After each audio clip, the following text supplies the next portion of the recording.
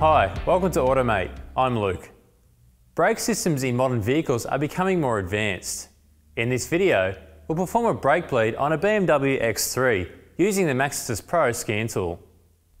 As with most modern vehicles, the procedure requires a scan tool combined with the use of a brake pressure bleeding unit.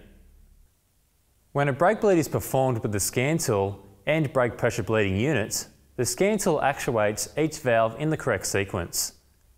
This, combined with pump activation, allows the new brake fluid to pass through each passage. Switch off the brake bleeding unit and make sure the pressure is approximately 0 bar. Ensure all bleeder screws on the brake calipers are closed, and press continue. You'll now be prompted to press the brake pedal as far as it will go, every 3 to 6 seconds.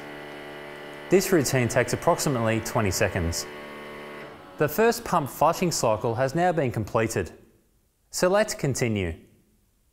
We are now directed to bleed the rear brake circuit. Set the pressure bleeder to approximately 2 bar.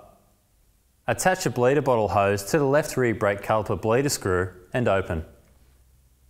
Select Continue. Follow the on-screen instructions. During this phase, press the brake pedal as far as it will go every 3 to 6 seconds. This phase will take approximately 30 seconds.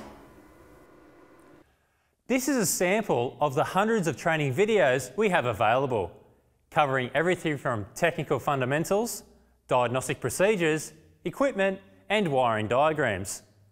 Automate is simply the best training available, so why not join us today? Start training and be the best technician you can be.